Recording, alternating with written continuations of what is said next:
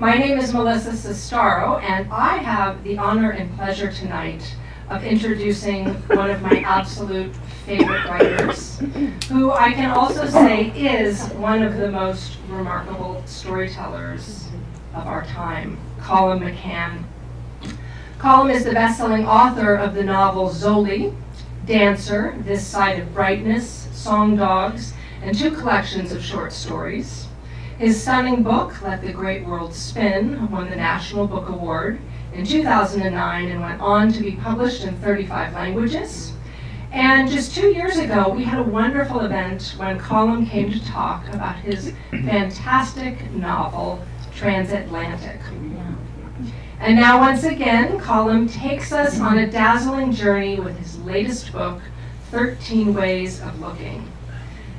There is such power in these stories, and I'm not going to tell you specifically what these 4 stories are about, but I can tell you what you might experience when you read them, or at least I'll share my experience of what happened to me.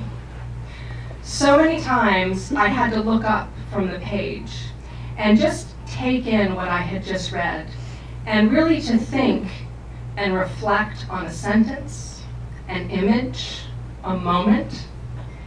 And then I found myself taking out a notebook, and I titled it, How Does Colum McCann Do This? And I think he has this capability because he is undeniably one of those writers that asks us to think deeply.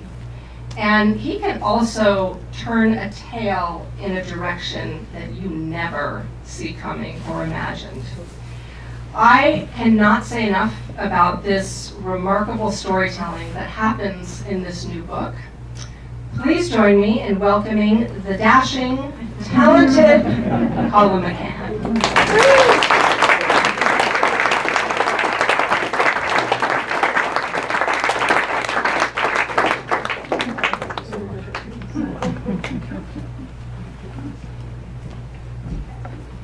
I love a great introduction like that. Also with an element of humor, dashing through the snow. One-horse open sleigh. It is fabulous to be back here in what has to be one of my absolute favorite bookstores anywhere in the world. All right. I don't know if it's the atmosphere, or the people who gather here, or the people who make the atmosphere, or the landscape, or coming. I have a little piece of nostalgia as I came across the Golden Gate Bridge. I was coming in a nice fancy car, driven by a very kind gentleman by the name of Jerry, and what I wanted to tell him, and didn't quite tell him, was that 30 years ago I went across the self-same bridge on an 18-speed Schwinn. Some of you, and with 2 pannier bags. At that stage, I had hair, and I had a big beard on me. I was scruffy, and I'd finished a 12,000-mile journey across the United States and Mexico and Canada. But the pivotal moment being stopping on the Golden Gate Bridge, and the reason I got caught up a little bit with it today was because there used to be a phone in the middle of the bridge. Is it still there? There was a payphone. At least that's what I remember. Maybe I'm just lying and inventing it for myself. Certainly there were no cell phones because it was 1987 or 1987 I think it was. And I called my father and wept. And coming back today, I lost my father in February of this year, but I remember it was one of the big moments for him and for me, because I'd gone across the country to discover what storytelling was all about, and I used to laugh with my good friend Frank McCourt that I was so annoyed at him because he got all the misery in Ireland. He left none for me. And so I had to go out and invent my own misery and travel and meet people. But you know, that journey, whether it was like being down in Mississippi with a poor family in Mississippi, being in Colorado with you know, fantastic wealth and background, being in Gallup, New Mexico, being in Mexico itself, being along the Russian River in Monterey. I had a crazy night in Monterey, California. Completely crazy, with a guy who spent 7 years in San Quentin prison for murder.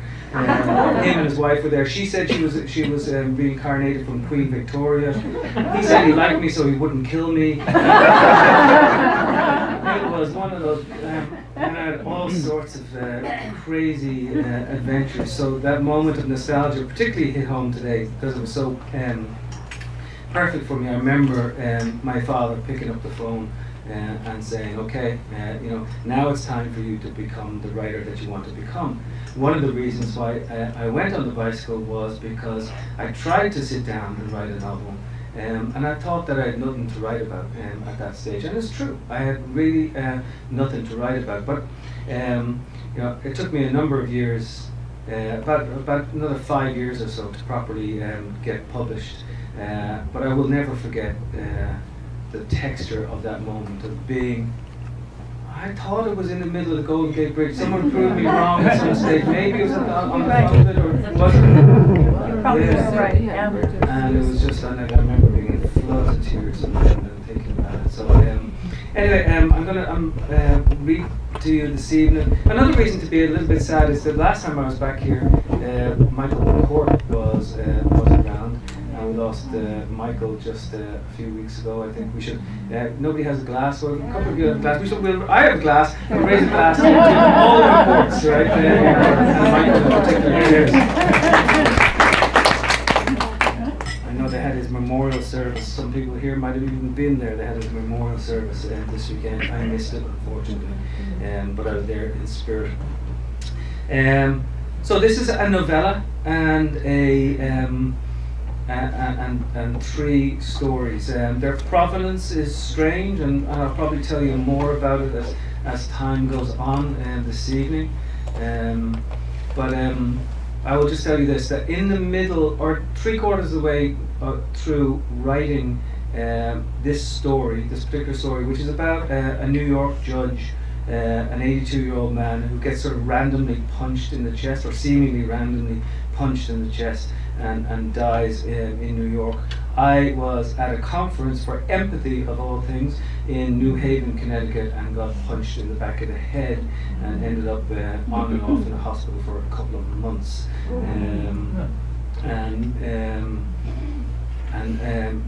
It was only when I got a chance to write my victim impact statement to talk about what had happened to me and what I thought should happen to the perpetrator who confessed, and he was beating his wife in the middle of the street when I got involved. And then I'd done everything. Listen, one of the things that's embarrassing about this, people think I got into a fray with some guy in New Haven, Connecticut, some guy who was bigger than me. I wasn't that stupid. I mean, he was as far away from me as you are now. And I just said to him, he was beating her in the street, people were running. And I just said, "Leave her alone." And I said, "Leave her," or I'm going to call the cops. And he looked at me, and for a long time. And I knew he was going to attack me. He was either going to attack me, but I could have run away, done the Irish escape, or I could have stayed and but he's a lot bigger than me. So, but anyway, he did. He left. It was great. I thought, okay, and I picked the woman off the street, and I said, "You shouldn't be with a guy like that." And I said, "Do you want me to call the cops?" And she said, "No." And she tottered away, and I thought, I'd done my Boy Scout thing. Went up to the hotel where I was staying. He obviously followed me, and outside the hotel, I was talking on the telephone to my son, Johnny Michael, and I woke up 2.5 hours later going in an MRI machine, thinking, so it was one of those cases of maybe fiction preceding reality, and then afterwards, so I was completely paralyzed, unable to write for months. Then I wrote the victim impact statement, and then reality laying a map on on the fiction. So I used the fiction then to inform some of what had gone on, which is all very serious. And this little piece that I'm going to read to you is not quite so serious. And it's just in Mendelssohn's head. It's early in the morning. He's in New York. He's on 86th Street. He's a widower. His wife Eileen has passed away a good few years, and he is with a housekeeper by the name of Sally. He can hear Sally already up and at it in the kitchen. The rattle of spoons, the slide of the saucer, the touch of the teacup, the ping of the orange glass, the juicer being yanked from the cupboard, the soft sigh of the fridge's rubber tubing, the creak of the bottom drawer, the carrots coming out, the strawberries, the pineapple, the oranges, and then a serious clank of ice. The juice. Sally says he should call it a smoothie, but he doesn't like the word. Simple as that. Nothing smooth about it. He was on a shuffle in the park the other day. No other word. Every day a shuffle now. And he saw a young woman at the park benches near the reservoir with the word juicy scrawled in pink across her rear end. And he had to admit, even at his age, that it wasn't far from the truth. With all apologies to Eileen, of course, and Sally too, and Rachel and Reva and Denise and Mary Beth and Ava, no doubt, and Oprah and Brigitte and even Simone de Beauvoir. Why not? And all the other women of the world. Sorry all, but it was indeed rather juicy. The way it bounced with a little boundary of dark skin above and the territory of shake below. And there was a time long ago, when he could have squeezed a thing or two out of that dough. Don't talk to me of smoothies.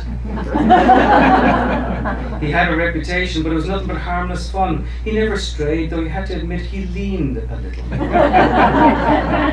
Sorry, Eileen. I leaned. Oh. It was more his conservative colleagues in the court who gave him the evil eye, a bunch of shriveled up prunes or prudes, or both. And how in the world beyond party politics did they ever get elected? What did they think? That a man must hide his life in the judge's shroud? That he had to pop the errant head back under the shell? That the only noise he'd make was the gavel? No. It was all about taking the rind of life, extract the liquid, forget the pulp, juice it up, the Jew's juice, a smoothie. Ah, the whirl of the mind. Sorry, Eileen. I was passionate once, and that's the word. Flirtatious, maybe even, nothing more, never one to harass. That was something he passed on to young Elliot instead. More's the pity. Look at that poor boy now. But enough of all that. It's no way to start the day with his errant son, his wandering eyes, his hands, his ears, his throat, his wallet. Come, heat, hurry. He can hear the faint ticking begin. Rise up the pipes. And why is it that New York never produced some boy genius to solve the heating problem? Anybody who's been in New York knows what that's like. You'd think with all the children born in this thumping metropolis that at least one of them would get miffed about the clank of pipes and the hiss of steam. That they'd solve their everyday dilemma, but no, off they go and make their millions on Wall Street and Broadway and Palo Alto and Los Alamos and wherever else, and still they come home to an apartment designed for cavemen. What is this godforsaken apartment worth anyway? $500,000 27 years ago, sold the brownstone and Willow Street and made the trek to the Upper East Side, all to make Eileen happy. She loved strolling by the great lawn, taking her ease around the reservoir, going on jaunts down to Greenberg's bakery. She even put a mezuzah by the front door to protect the investment as much as anything else. $2 million now, they say, 2.2 maybe, 2.4, but they can't get the heating on before 5 in the morning. We can put a black man in the White House, but we still can't get toasty. We can send a mission to Mars, but we have to freeze a good man's cojones off on East 86th Street. We can fit our blackberries into our heart-sized pajama pockets, but we can't get the steam up through the walls without a racket. Ah, but here it comes. Here it comes, the first click of the day, as if there's a man down there wrenching open the pipes. A second tick, and then a third, and then a whack. Crash, bang, wallop. Good man, Dante! A divine comedy indeed. Abandon all hope. Jazz in the heating pipes. If only Wake me up, Thelonious Monk.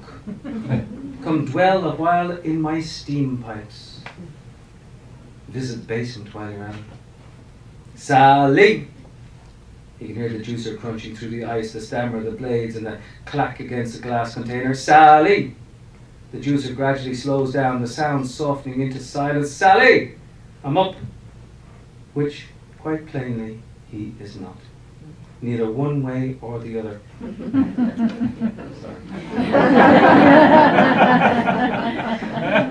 They've installed a hanging white bar at the side of the bed and a few other gadgets to help him levitate in the morning. Elliot wanted to put in a hoist at one stage, like he was some sort of giant shipping container. You need a hoist, Dad. A hoist my ass, dear son. A hoist needs hoisters and not just for me oysters. Eileen, quite clearly, would not be impressed. She liked poetry of an altogether different order, and she'd never quite cottoned on to his cheap little rhymes. She was a fan of that Irishman, Seamus Heaney, and she had a penchant for another wild head of hair named Muldoon. She would go to their readings every chance she got. Chasing down the boisterous bards had always made him smile. He himself saw both poets at a Waldorf dinner once. They should have written a rhyme about the rubbery chicken and the slippery slop waitress. He crossed the room, he stood in line, he took out his good fountain pen, and he got the poets to sign a cloth napkin, tucked it away. He was afraid he'd get caught white-handed, a judge to be judged. And he brought it home to Eileen, who clutched it to her nightgown, and then kissed him a worthy good night. I'll see you in my dreams. And here at last, the hard hiss of steam. But that's some fucking noise this morning. He can feel it already begin to flood the room. Good morning, Thelonious. Time to rise and shine. Make God your glory, glory. Katja used to sing that to him long ago, along with her dreidel rhymes. He grabs a hold of the bar, swings his knees across, scoots himself up in the sheets, and God damn it all to hell, he can feel it now under his pajama bottoms. She has put him in a pad. Plain and simple, by any other word, a diaper. And why the hell does she do it? Goddamn diaper. And when in the world did she slip it on? And what in the world does she think of my equipment? And how did he possibly forget? He can remember the sound of the traffic on Court Street 50 million years ago. He can remember Heaney at the Waldorf Muldoon too. He can remember being born as a young lawyer, for crying out loud. The tie shop on Montague, Katja and her nursery run. He can remember boarding the SOC3, but he can't remember Sally slapping him in a diaper just this morning. The dark dogs of the mind. Sally! Long and tall she is indeed, but quick on her feet she is not. Not the girl to Sally Fourth. Sally Eighth, more like it. Sally Ninth. Coming, Mr. J. Well, so too is Hanukkah. So too is the 22nd century. So too is the end of the visible world. So it is the end of the visible world. And I used the poem 13 Ways of Looking at a Blackbird. And I'm just going to read a little bit from a different sort of voice in the same story.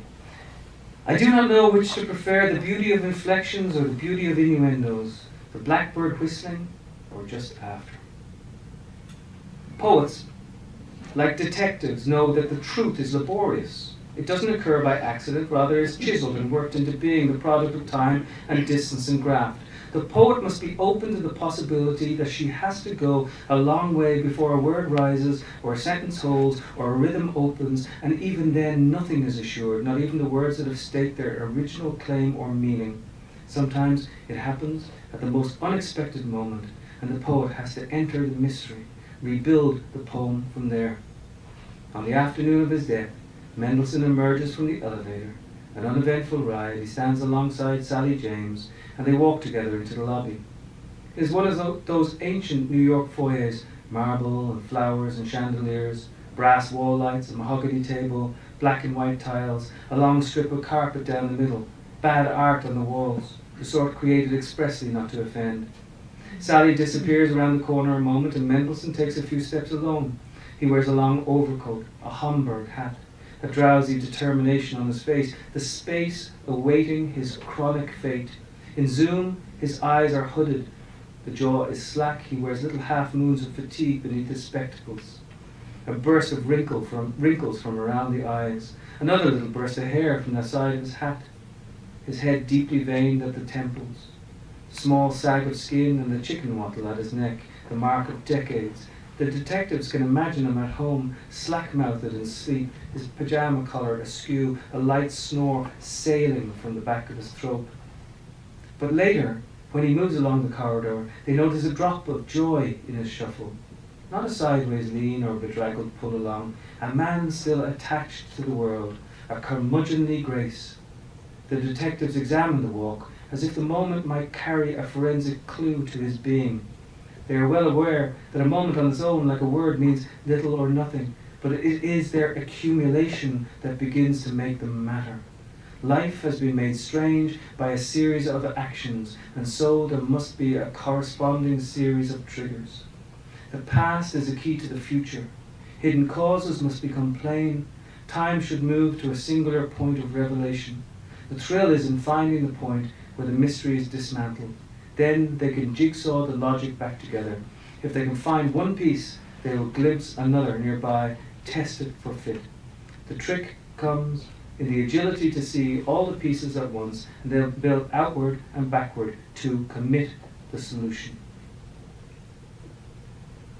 On the day of the murder, they watch in real time, stopping, starting, chopping, rewinding, over and over again. Think, stop, rethink, watch Mendelssohn emerge, gaze at the storm, adjust his collar, kick the first snow off his shoe, lean against his nurse, see Sally laugh, see Tony nod, see Mendelssohn smile, see nothing odd, see Mendelssohn go, see the old man disappear, see the snow coming down. They wait, careful with the timestamp to discover if anything happens in the intervening hour, but it is only the doorway, the awning, the pavement, the street, the increasing white of the storm, the return back into frame of Sally from the restaurant, with a nod to Tony and a blow of warm air in her hands, little else. For a while they wait for Mendelssohn to return from lunch, as if the video itself could trump reality. Later, the detectives slide back on the digital timeline to the moment when Mendelssohn steps out alive into the snowstorm. There is something of the Greek epic about it. The old grey man with his walking stick venturing into the snow, out of frame and away, like an ancient word stepping off a page.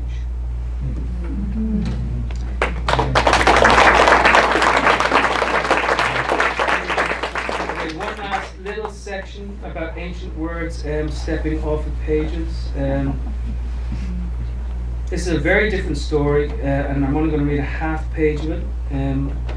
But anybody who knows Hebrew might know this word, although it's a hard word, it's a tough word to, and it took me a long time. I don't know if you guys remember, when I was here last time, if anybody was here before, I did a call out to the audience to ask if anybody knew a word in any language for a parent who has lost a child. A couple of people came up afterwards. I still have the book, and somebody wrote down the word viloma for me here in this very store, and I did it in several other places as I went around the country, trying to find. There's no English word, there's no Irish word, and I ended up writing a story which is called Shukul, and this is just a tiny little piece from the thing. It's about a woman in the west of Ireland. It sounds complicated, but it's actually quite simple. It's a woman in the west of Irish woman in the west of Ireland who's Jewish. She translates from the Hebrew to the English. She has she's in the Gaeltacht, which is an Irish-speaking area, and she has a Russian-born son. Yeah, it's complicated. Okay. A novella had arrived from the publisher in Tel Aviv 8 months before, a beautifully written story by an Arab Israeli from Nazareth, an important piece of work, she thought. She had begun immediately to translate it, the story of a middle-aged couple who had lost their 2 children. She had come upon the word shukol. She cast around for a word to translate it, but there was no proper match. There were words, of course, for widow, widower, and orphan, but no noun, no adjective for a parent who had lost a child. None in Irish either. She looked in Russian, in French, in German, in other languages too, but could find analogues only in Sanskrit, Vilama, and in Arabic, Takla, a mother, Matkul, a father, still none in English. It bothered her for days. She wanted to be true to the text, to identify the invisible, torn open, ripped apart, stolen.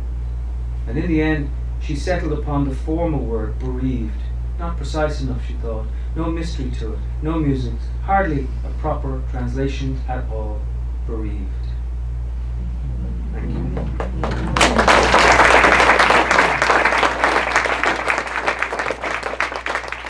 Now, I don't know if I read long enough at all, but if I didn't, I can read a little bit more later on. But I think it'd be nice to open it up to questions if anybody has any questions. Thank you. Do you like music? I love music. What music do you love that you're drawn to? Because I have an observation I'll make once I hear that. Well, I believe that all literature should be music. I think that the music is sometimes more important than the meaning, and the music actually suggests the meaning. The music suggests a deeper meaning than one can actually say on the surface. That you can be conscious of what it is that you want to say, but if you get the music of the moment right, you will get the texture of the stuff right. So I listen to lots of different stuff, but like if I'm writing, I'd be listening to, say, Van Morrison, a lot of Van Morrison. I listen to David Gray, Lisa Hannigan. I listen sometimes to some classical music as well, and sometimes I just leave it in silence. If I want to write about Russia, I might listen to I don't know. Shostakovich. Yeah. Well, let me just say then, listening to you do your reading, I was thinking, trying to articulate how it was different than most of the readings I hear, and I was thinking it's almost like listening to music. The first time I've heard it like that, so that's very cool. Yeah, and I go around the house sometimes reading my own stuff, and my kids go, "Oh, geez, there goes Daddy cursing." Bad words. Talking of bad words, like when I wrote "Let the Great World Spin," my son Johnny Michael, I went to a school bag one morning. He was about 9 years old or 10 years old, and I picked it up and it was super heavy. I was like, "John Michael, what's going on?" He said, "Oh, sorry, Dad, sorry. I opened it up and it was like, I don't know, 4 or 5 copies of hardback copies. That's a very important detail there. Hardback copies of "Let the Great World Spin." And I said, "What are you doing, man?" He said, "Sorry, Dad, I'm bringing it down to school to show all my friends the FUK cards."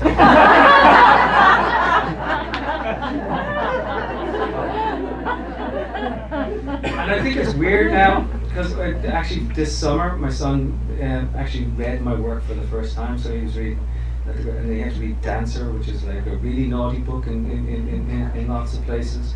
But I have a really strong relationship with him, and it's odd when your children start to read your work. My 18-year-old daughter, she won't go near it, or at least she told me that she won't go near it. Maybe privately she did. I think it must be odd. Well, my dad was a writer, but he didn't write fiction, so he didn't get into the weirdly secret compartments in the back of the brain, you know. So, another question or comment or idea. My friend and I here have been talking about writing tonight over dinner, and we want to know when you write and what your writing process is like. When do I write, and what is my writing process like? My favorite time to write is like early in the morning, dream time, just when you wake up out of bed and you're not like polluted by the day, by all the news and the and the internet. If I could ban myself from the internet early in the morning, I'd be a very happy person. Not check the soccer scores from the night before or anything like that. It's a fantastic time, and if you can get like 2 hours, that's wonderful. And then the real world intrudes, and it's sort of like get kids off to bed or kids off to school, and I lived this terribly mannered, housebroken life. Got to look after the dog, and that sort of thing. And then come back in again around 9 o'clock and work for a couple of hours. That would be fantastic till noon. Maybe go for a run, and then in the afternoon do some editing, and you don't allow yourself the first glass of wine of the day until 4 o'clock. 4 o'clock is a perfect time, because it could last only for an hour or so, or it could last the rest of the night. First, I want to thank you for your treatment of women characters. When I read Transatlantic, I've read 3 of your books in the last year, and I didn't You're know. a devil for punishment. Yeah. So I'm in the bathtub reading Transatlantic, and there's a section about the mother who's looking at the possibility of losing her home.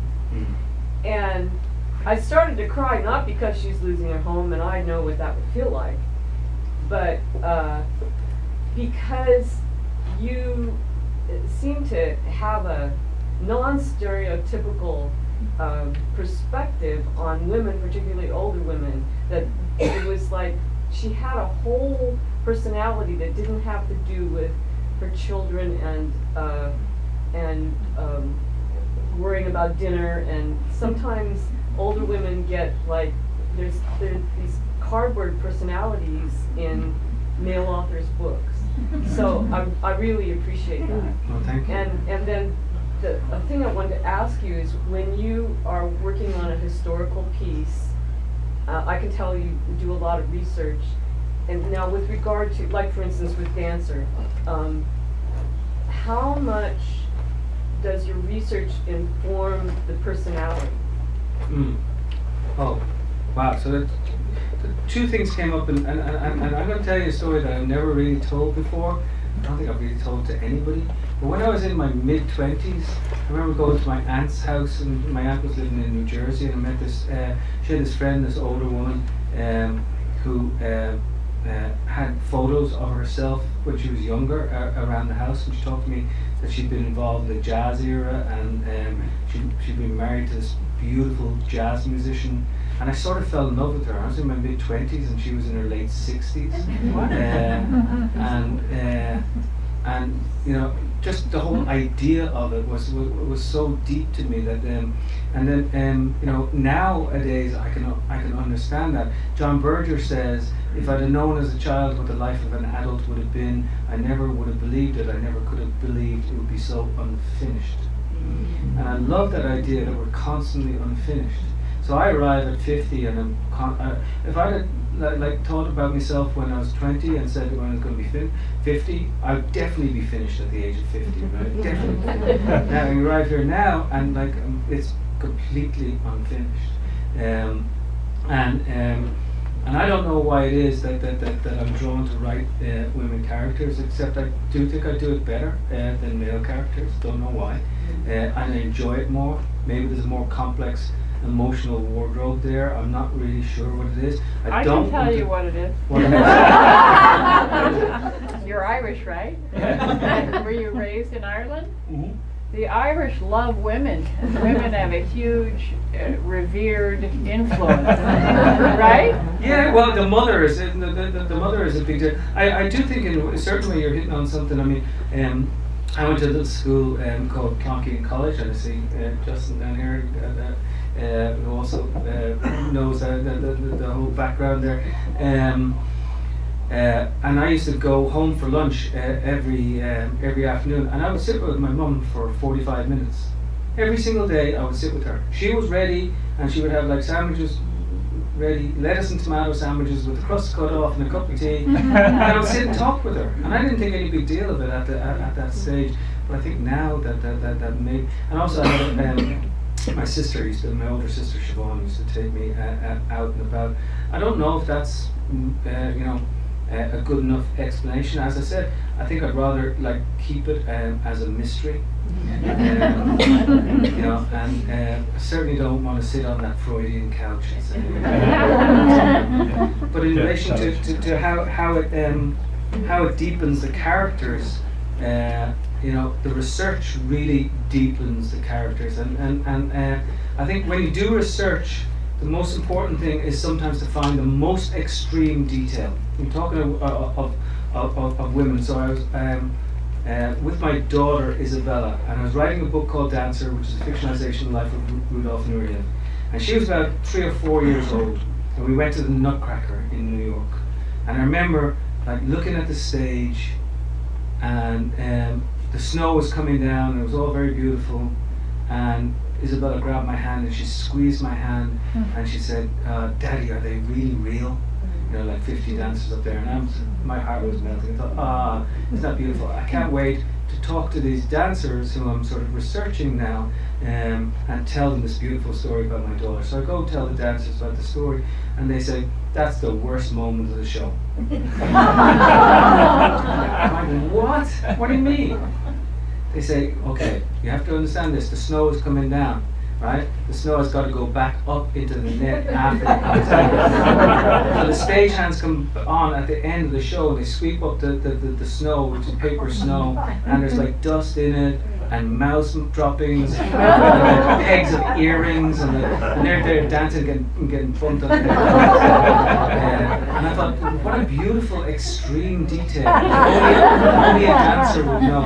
So the thing is, you use the extremity of detail to inform the character and to inform the fiction. And once you have that extremity of detail, other things sort of fit in. So part of writing is about smoke and mirrors. Like this character Mendelssohn, he's a judge. If I can find something that makes the reader think that I know that he was a judge, rather than being like, he did this, one detail, then they'll trust me that I know the other details that are there. And you know, that is a little bit of a disappointing secret to readers. I shouldn't have told you, sorry. To me, it's not disappointing to me. Now, when I read a book that's historical fiction, I mean, I feel like I'm really with the characters. You know, that I've invited them to my house. I want to like them. Sometimes I don't, and I read fast through the parts where I don't like them. But like with Nuria, I love most of the characters in the book except him. And he wasn't designed to be and that then I started thinking, this is a work of fiction, Francine. This is a work of fiction, and I trust the author so much that I will believe just about every historical detail you put in there, including, you know, things he may have said or whatever, you know, like that. So, Gentleman behind. I was listening to watching a video this morning, an interview of you regarding Ulysses from a few years ago. And in that interview, you mentioned that, in a way, all of your stories are Irish stories, whether it's Nuria or Wally or any of those. Just what do you mean by that? That's very important to me. Okay, so you know, I have the guilt of the emigrant, like the person who has gone. There is a huge amount of guilt in having left your country, and sometimes I think we go in order to remember.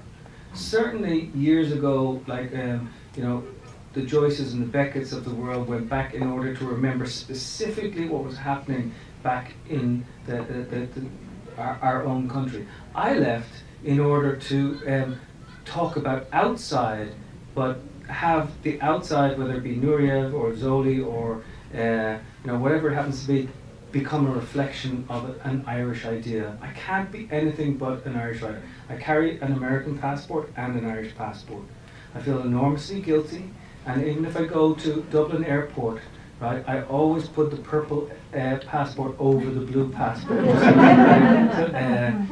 And you know, I have this relationship to this idea of exile and loss and longing and belonging. And I don't know whether I've properly sort of answered your question, but it's important for me to say that I am always sort of going home, always going home. Now, the other thing that's interesting to me in relation to that is that Brian Moore, a fantastic Irish writer who lived in Canada and ended up living out here in California, in Santa Monica, I believe. He said, "You know where you're from when you know where it is that you want to be buried."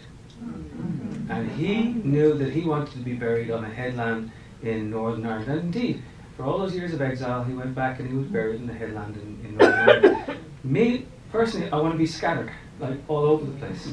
And part of me would be on the Golden Gate, you know, and just like scattered in and around the place. But so it's an attempt to understand where I'm from. The other story about that is, and my favorite thing about like where are you from, is that who knows the great writer John Berger? Some people must know John Berger. He wrote Ways of Seeing, To the Wedding, and he won the Booker Prize in 1972. Anyway, he's one of my great heroes. He's in his 80s now. He lives in the south of France. Anyway, I was with him one night in Paris, and we were colloquially overserved. As does happen. And so I said to him, John, where are you from? And he was a good friend of mine. You know the way when you're a bit drunk, you say, where are you from? Right? He says, well, I'm from London, you know. Yeah, I was born in... I said, I know you're from London. I said, where are you from? You've been there, right? And he says to me, he said the most beautiful thing. He said, I am a citizen. Then he paused a long time. He's a very serious, brilliant man. He says, no. I am a patriot of elsewhere. And I thought, how beautiful. And that's what I want to be, a patriot of elsewhere. Lots of good stories around about. Sorry, I saw another hand down there. You talked about your father was a writer, but not of fiction, and you also said on your biking tour that you didn't have anything for 5 years worth writing about, right, or didn't know how to do it. Right. At what point did you consider yourself a writer? I mean, is that from youth on, so you're always a writer all your life in a sort of hidden, ineffective way until you write? And did you write successfully thereafter? I never admitted to being a writer till I was sort of in my 40s, and I had about 5 books under my belt. I certainly didn't admit to it when I was in my late 20s. I had my first book around. I was always a teacher. In my head, I was always a writer. And since 8 years old, I was always a writer. And certainly, you know, when I was a journalist, I said I wanted to be a writer. But sometimes I still think I'm not a writer. I'm not being coy when I say that. Because sometimes when you're finished a novel, you think, I'm exhausted, I have nothing else to write. They're going to find me out, I'm a charlatan, I'm done, and you know, I won't be able to write again. So the question of, like, you know, what is a writer and what does he or she happen to do is always sort of constantly on my mind. But I think I kind of knew it when I was about 8, when I wrote an essay, and the teacher asked me to read it out in front of the class about my grandfather, and I thought, wow, there's something in this. But then I probably didn't really say it. And of course, even nowadays, it's very interesting. You go to a party in New York, and people say, "What do you do?" And you say, "I'm a writer." And inevitably, if there's a couple there, and there's a lot of men in the audience, so apologies to them, but if the woman always says, "Oh, that's fantastic," and the men go, "Oh yeah, I know, I don't read fiction." There's a point of pride or something like that. And then they say, I say, "What do you read?" And I say, ask you what you watch, and they say, "Fox 5 News." I said, "That's fiction."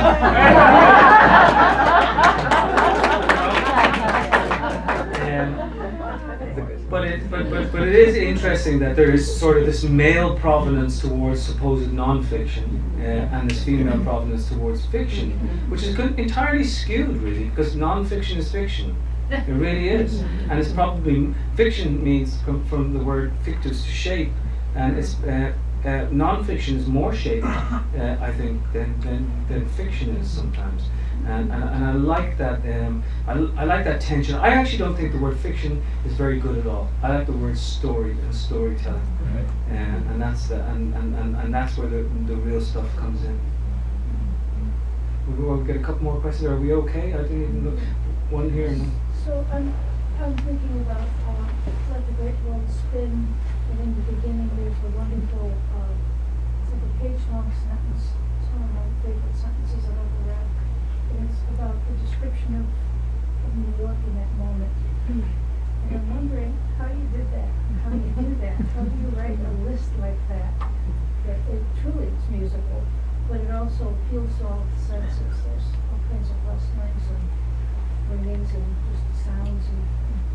my job is to put you in the moment. My job is to work that sentence so that it seems like it's easy, to like just sort of lifts off the page, and then you're not like struggling with it too much. And yet there must be a certain amount of difficulty there. There must be like that joy of difficulty that you have to inhabit. And then to put a music again on the page so that people can sort of feel it, and I don't want to say anything to anybody. I don't think I'm smart enough to literally say anything, but I think I am smart enough to allow people to think, and that's part of my job or my chore or my dilemma, to paint a picture, allow the reader to walk into the picture, and he or she then wanders around and interprets it for herself or himself. That's the thing that I really want to do. And then I just like words. I just really like words, and I like the great writers who do it, and some do it so much better than I could even dream of, like Joyce and like Doctorow and DeLillo and Toni Morrison and all these people that I truly adore. So, and it's fun too. Yeah. Yeah, well, it's wonderful. Thank you. Thank you. What are you reading these days? Yeah. Well, I'm going to Israel next month, and I'm going to the West Bank, and I want to explore that territory, that region. So I'm reading David Grossman, Amos Oz, Asaf Gavron. I'm reading the Palestinian writers. I'm reading all sorts of stuff that's going on over there. And I read the work of my students. Phil Cly won the National Book Award a couple of years ago. He was one of my students. I also happen to teach and sort of quasi-mentor Marlon James, who just won the Booker Prize, and I'm so happy to see those students come along. I don't think I can teach them anything at all. I don't know anything about plot or dialogue or anything else, but I do like sort of talk about fire and stamina and determination. Then when I read the work of my students, when it comes out, I'm much happier than even when my own stuff comes out, because there's no baggage involved. It's just great. It's like fantastic. It doesn't matter. So when one of my students comes along and writes a novel, that's one of my happiest times. So I read a lot of that stuff, and of course I keep on reading the great ones like Michael Ondaatje, and my colleague Peter Carey, and I hate to talk like my friend Joseph O'Connor and people like that. It's like, and if I start mentioning too many names, then I'll leave somebody out. I'll feel guilty. I'll wake up at 4 o'clock this morning thinking, oh my God, I mentioned so and so. She's going to be pissed at me or whatever it is.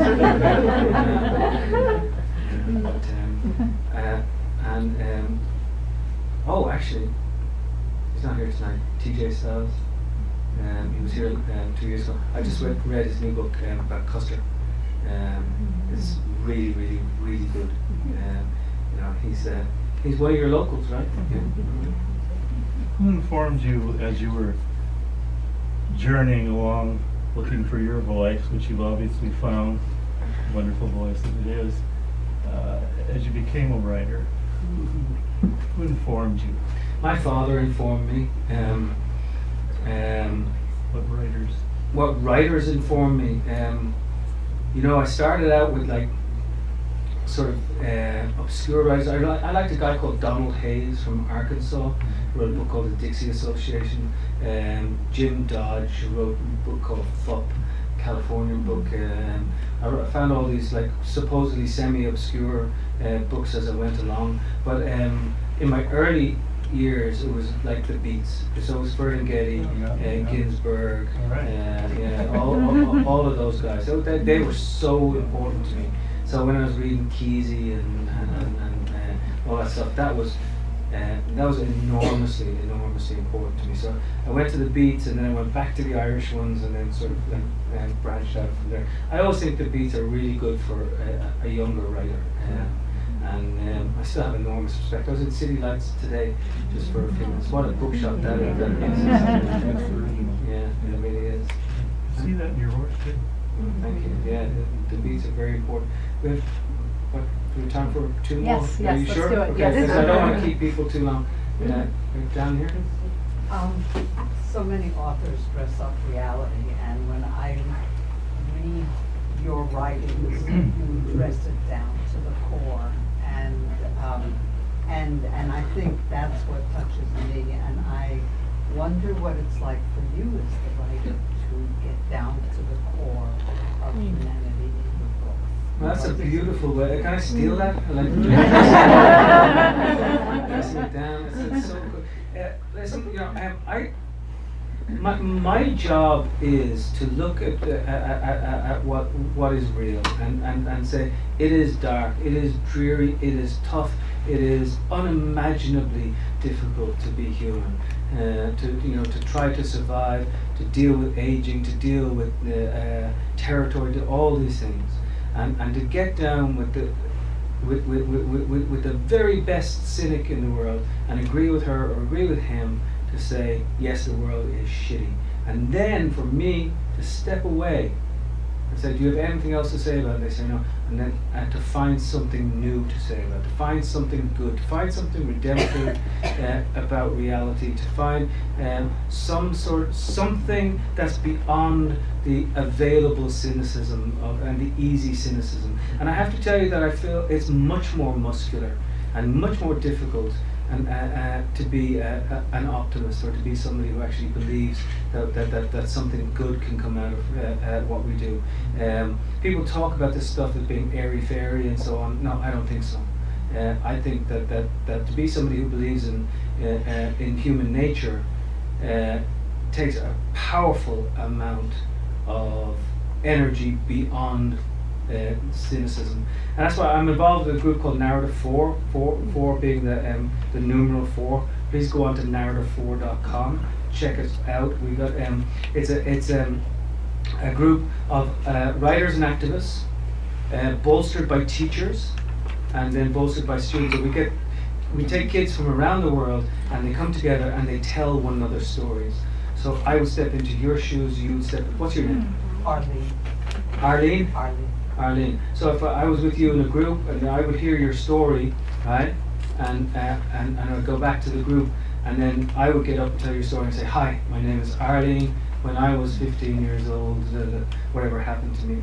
And it is the most powerful thing when you realize that your story is valuable, right, to another person, and then and vice versa. This exchange of stories is to me one of the most powerful things that we can do around the world. So anybody who's interested should go onto narrative4.com and see what it is that we're doing. It's I've never seen anything work quite like it, and we have all sorts of authors who are involved in it around the world. In fact, around the world. So please check it out.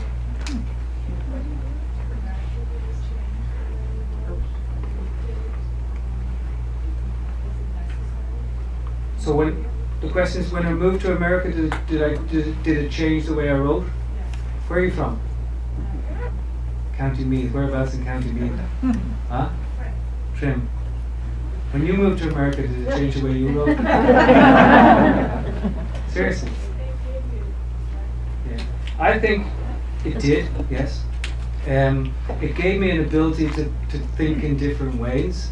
I know that I would not be the same writer that I am today if I'd have stayed in Ireland, and I don't think I would have been quite as ambitious. That's not a compliment to America necessarily, but it's a compliment to the fact that you have to go. You have to leave sometimes.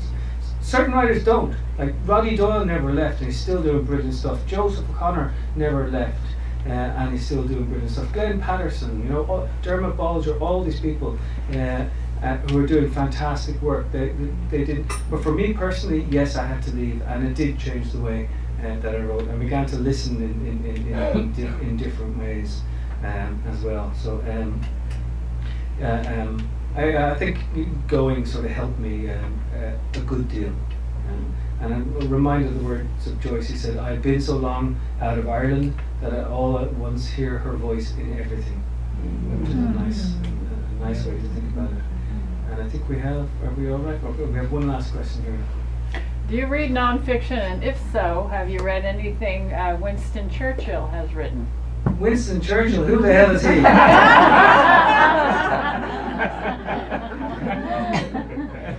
No, you know what? I should read Winston Churchill, and I've read some of the greatest quotes that you know. He has fantastic quotes, and I should read more of Winston Churchill. I was reminded though of Disraeli, who said, if you want to know anything about anything, write a book about it. And I think Churchill was pretty ambitious. And yes, I do read lots of non-fiction, but I'm entirely ignorant of what Churchill was about, and I probably should go back in and figure some of it out. So anyway, I wanted to thank you all very much for